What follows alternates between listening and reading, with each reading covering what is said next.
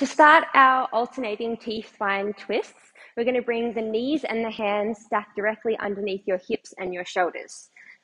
From here, we're going to bring one hand behind your head, bring the elbow down to the opposite hand and reach up as high as you can, twisting through the trunk, and return the hand back to that stacked position.